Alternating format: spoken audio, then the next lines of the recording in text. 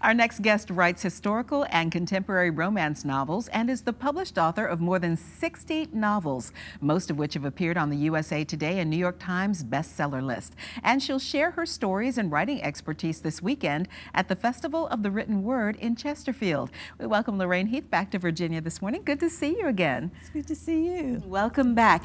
When I was rereading your bio, because you've been here with us before, the fact that you've written 60 novels, over 60 novels, is overwhelming. Is that overwhelming to you?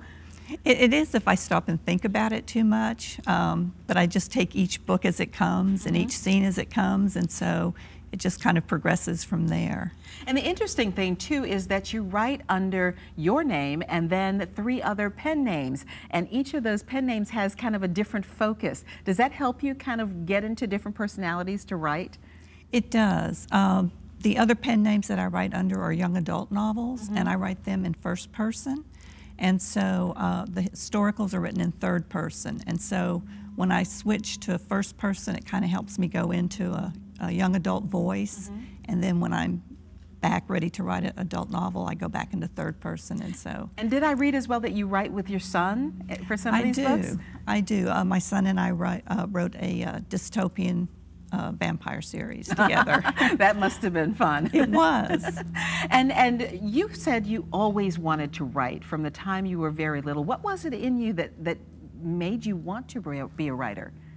I just enjoyed the process of storytelling, of you know, being able to share stories, and I would always make up stories. A lot of my friends were imaginary friends, and so I just kind of wanted to put them someplace permanent.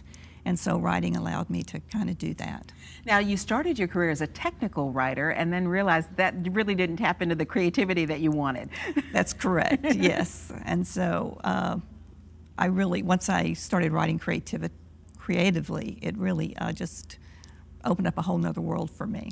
Now, I love the fact that you share a dual citizenship. You're American and British, and that kind of helps you write some of your historical novels because you're tapping into both of your histories. I am, and I started out writing westerns, and then I moved my setting to England, and I enjoy both aspects of my background, and a lot of times in my books I will mix them, like I'll bring American heiresses to England, or I'll take my English lords to Texas, and so it just makes it a little more interesting for me.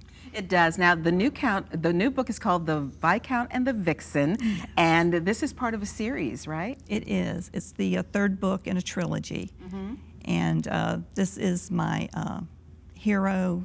His father is considered to be mad. When he lost his wife, he went a little mad, and he thinks she's still out haunting the moors, and so my hero is determined never to fall in love because he has seen that love begets madness. Again, another wonderful, sweeping historical novel. And on the cover of the book, I noticed the name of one of our favorite authors who tends to stop by, Kathy Maxwell.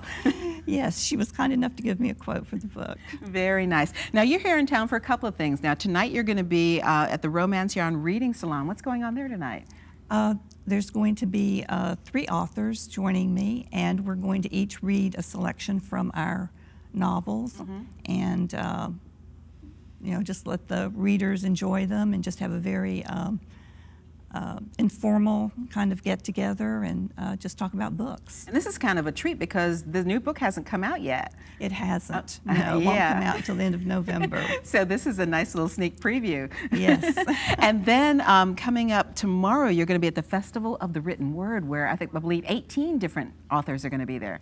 There are, and there's going to be a group of 4 of us who are going to be on a panel talking about how one can have a career as a writer and make a living as a writer. And this is a wonderful opportunity for anyone who they say that everybody's got one book inside of them, and this is a wonderful opportunity to talk to somebody who's had at least 60 books come out of them and get some information. Do you like doing things like this? I do. I like meeting with readers and writers because we all have so much in common, just from the very basic of what our loves are, and so there's always something to talk about. Well, thank you so much for coming in and talking with us for a little bit this morning. Lorraine Heath, the new book is called The Viscount and the Vixen, and it will come out in about 3 weeks. You'll have a chance to meet Lorraine tonight at the Romance Yarn Reading Salon in Midlothian at 7 p.m. Then tomorrow, Lorraine is taking part in the Festival of the Written Word from 10 to 3 at the Midlothian Library. We'll put a link to more information on WTBR.com/VTM.